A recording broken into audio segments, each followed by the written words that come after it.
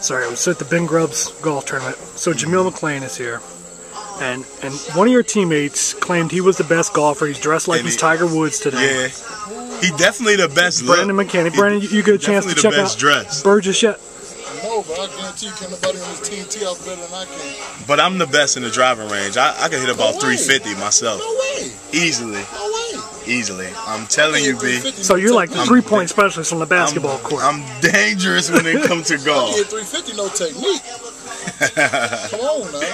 I don't know, but I did that in North Philly. They might have been cheating out there. Like they might have not put the ball was signs. juice. Yeah, like none of them may not have been right, but I'm pretty good from what I knew. But right now, I'm just enjoying watching everybody and relaxing. Me and Big B. So you guys, obviously you take football serious.